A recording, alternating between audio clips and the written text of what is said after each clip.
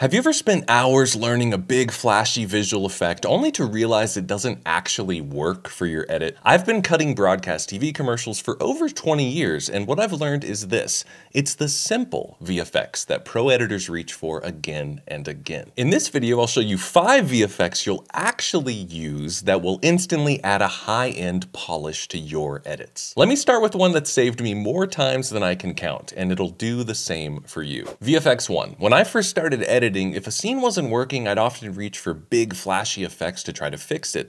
But once a mentor told me, hey, before we reach for anything big, let's just make a few small tweaks first. And he was right. The real fix is usually a series of small, intentional moves. So remember, it's not about how flashy your visual effect is, but it's why you're using it. The most important thing when it comes to visual effects is intention. Here's an example. So I'm in Premiere Pro, and in my timeline, I have a shot of NFL Hall of Fame quarterback Brett Favre on the left here, and an insurance salesman on the right. And this is from a commercial I cut.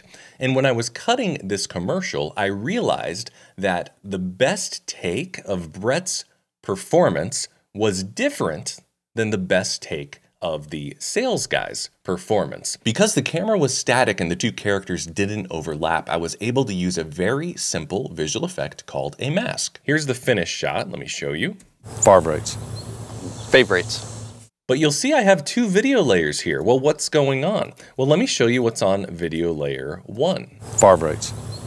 Favorites. You'll notice you heard Brett speaking in the final audio track, but he wasn't speaking in the video. Well, that's because I was able to use a different take of Brett. Let me show you what's going on just in video track 2. Favorites. Favorites. So basically, I put a simple mask around Brett, and I was able to combine the best performances from both takes. If I click on Brett here and click the mask, this is simply in the effects control panel under opacity and mask, you will see how I simply drew the mask with the pen tool around Brett here, and that basically reveals the shot underneath in this blank area on the right. So when I turn on both layers and show the mask, this is how it looks. But I didn't stop there with improving the shot. I could also adjust the rhythm of the shot by having Brett deliver his line wherever I wanted, really. Because you see, I have his audio disconnected from the main take. So if we go back to look at the original take, you will see that he actually says his line a lot earlier. You'll see it will be out of sync with the final audio. Favorites. Favorites. But once you have this mask and his audio, I could really move it anywhere. And I could have his line come up right before the salesman's line, like this. Favorites. Favorites. Where they're almost on top of each other. So that simple mask not only allowed me to enhance the performance of the characters in this shot, but it allowed me to completely change and improve the rhythm of the scene. And if you want to dive deeper into rhythm and my other top editing criteria, download my free guide at the link in the description. VFX 2. This shot is from an anti-smoking commercial I edited. And at first glance, it looks simple. A cat knocks over a jar of glitter and walks across the frame. But that moment is actually built from several different elements. A lot of editors who are early in their career think it's all about just picking the best take and moving on. But once you know these little tricks, you can start getting the most out of every shot. So it seems like a pretty simple shot. The cat knocks over a cup full of glitter, adding to this big glittery mess on the floor, and then the cat walks off frame. But there's actually a lot going on to make this shot happen, and let me show you layer by layer. So the first layer is nothing. This is what we would call a clean plate. So now we can start adding on top of that. The second layer, and let me show you the mask in my effects controls panel.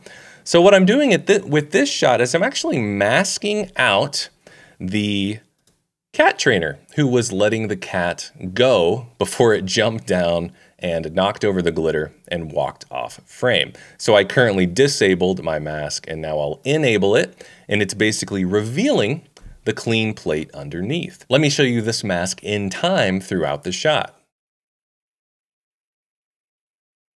So the way I was able to have the mask move is I used simple keyframes. So you'll see my keyframes here Every time I wanted to move the mask, I would set a new keyframe using this button, and then I would change my position and let the software do the rest. So let's keep adding layers here. What do we have next? Well, I have the cup of glitter, and if I click on the mask, you will see the mask around the cup, and you will see I had to adjust the mask quite a bit as the glitter spilled and came toward the camera. And again, I've simply used the pen tool to set the mask, then I create keyframes and adjust the shape of the mask. And then finally, I have one more jar of glitter that we got as part of another plate when we decided, well, wouldn't it be great if we can make it seem even messier? So this is just a static jar of glitter in the background. And then when you put them all together, you get the shot that I showed you at the beginning. So on your next editing project, ask yourself, how can I use simple masking to combine the best elements from multiple takes of a single shot? Now let's look at a technique that can completely change the feel of a scene. VFX 3. You probably already adjust the speed of clips all the time, but here are two ways to use speed adjustments that might surprise you. Most editors only think to use speed changes for montages or flashy transitions, but did you know you can also use them in dialogue scenes? For this commercial, the premise is that it's an auctioneer who speaks really quickly, officiating a wedding, which is a pretty funny idea. And the actor did a wonderful job on set, but when we were in the edit, the director and I decided it would be even funnier if he was going a little faster. So we actually sped up his visual and audio by 20%. And when you speed up audio, it's gonna pitch shift it up so it'll sound higher pitched like Alvin and the Chipmunks. But we simply put on a pitch shifting effect to bring it back down to normal. And we ended up with this shot that I'll show you now. Having a livestock auctioneer officiate a wedding is wrong. Any objections? Any objections? I need one objection. Who's got my objection? Speak now, forever hold your peace. Right now. I got one. How about two? Two objections. Two objections. Here's another trick. You don't have to speed up an entire shot. Remember this cat jumping across the frame? Well, maybe you like the pace of the cat's walk, but you want the leap to have more of a punch. Well, I might place a cut after the cat jumps, maybe right here. And then maybe I'll just adjust the speed of the initial part of the jump by 10%, like this. I'll close the gap. And let's see if that added a little energy to the shot. It's fairly imperceptible, which is good. You want visual effects to not be too noticeable, but it does add a little extra energy. And I use small speed changes like this on parts of shots all the time. Now I'm going to show you another trick that has saved me so many times. VFX 4. Every frame counts in editing, right? Because sometimes you just need to hold a moment a little longer, even if it's just by a few frames. Yes, AI tools like generative fill can create new frames, but it's just not reliable enough for high-end work. Luckily, there's an old school trick that just works. It's called looping. Let's say we're working with the shot of this writer at his desk, and the camera cuts right before we thought the shot should cut, just by, let's say, 6 frames. So I'm going to go to the end of this shot here and go back a few frames, make a cut, then I'm going to copy and paste that clip to the end of the shot, and I am simply going to reverse the speed. And now let's take a look.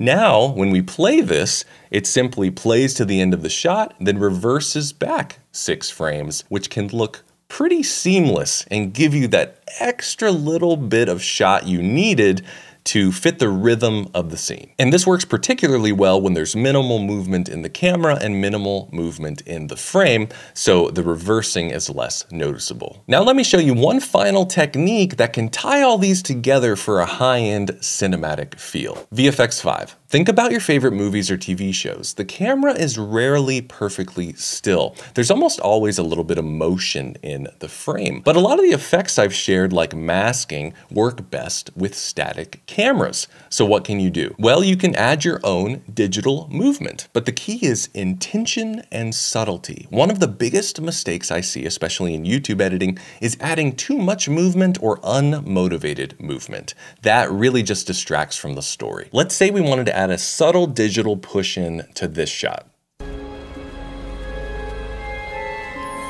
Okay, I've got my clip selected. I'm in my effects control panel and I'm working with scale. I'm going to put a keyframe at the beginning of the shot, and I'm going to put a keyframe at the end of the shot, and I'm simply going to adjust the scale by a couple % at the end. Let's see how that looks.